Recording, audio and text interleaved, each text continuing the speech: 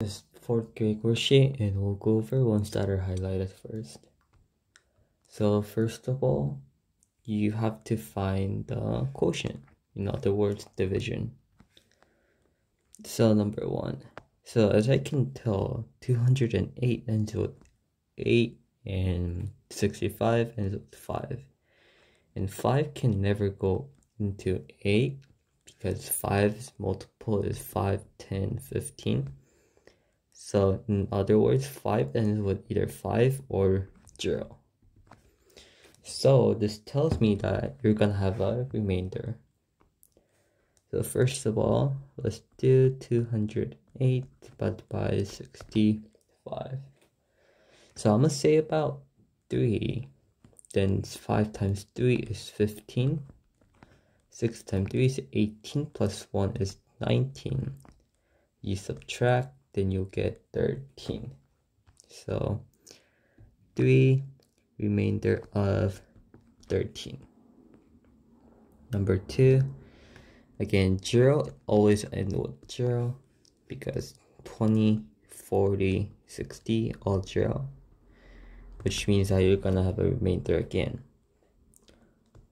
541 divided by 20. 20 goes into 54 2 times, which is 40. 141 comes down, 141 inside, you can go 7 times. So 27 and remainder of 1. Number 7. So 36, there will be some possibility because 6, 12, 18, 24, and 30. However, you have to be careful about this one so that whether this one can be turned into this. We'll check it out right now. 600 divided by 36. I know that 36 times 2 is 72, so it only goes in one time. You subtract, you get 24, 0. Now, you can either multiply by 5 to get equal to 0. Then you know that this is 180, so that then this has to be more than 5. And then I'm gonna try 6. 6 times 6 is 36. 6 times 3 is 18 plus 3, 21. Now if I add 36, will this go in? No. So 36 going to 246 times, which is 116, and remainder of 24. So 16, remainder of 24. Number 10. Again, 5 is 5 or 0, so this one should have remainder. 263 divided by 65. Okay, I'm gonna say about 4 times because 6 times 4 is 24. Let's try it out. 5 times 4 is 20. 6 times 4 is 24 plus 2 is 26. Okay, then this should be 4, remainder of 3. Now, number 12. Again, you'll have remainder because 8 times 6 times 24, 32, 40, 48, so on. This 8 will never become 3. So let's do it. 593 divided by 58. 58 can go into 59 one times, which is 58. Now you subtract, you get 13. Now, you can't just write 1 remainder of 13 because you have to specify that 58 can go into 13. And we do that by putting 0. So this should be 10 remainder of 13. Okay. This is another quotient problem. Let's do it. 607 divided by 25. So if 25 goes to 62 times, because I know that 25 times 2 is 50, you subtract, 7 comes down. Let's say about 4, because 25 times 4 is 100. Then you get a remainder of 4. So 24 remainder of 4. Oh, 7. Okay. Number 4. Oh, this one, you have possibility because this one ends with 0. And then I know that 5 times 7 is 35. Let's try it out. 30, 70 divided by 5.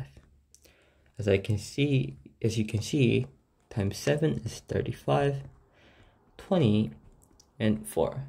And yes, this one is natural integer, which is 74. Number 5.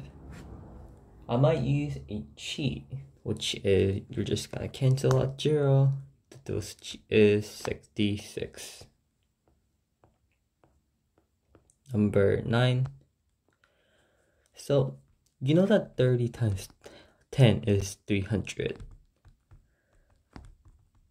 Then you can simply know that 10 are 8. Because you're literally just subtracting 300 and you get 8 as a remainder. Okay, addition. 9,224 plus 1,423. You add, this is 7, 4, 7, 10. So 10, 7, 4, 7 will be your answer. Number 6, this is subtracting. Don't mess up because the question will never consistently ask you about addition and subtraction. You have to be careful about the signs. You borrow, this becomes 7, this becomes 13, this becomes 8. 5, you borrow again, this becomes 13, 4, 2. So 2,458. Number 10, 82 times 41.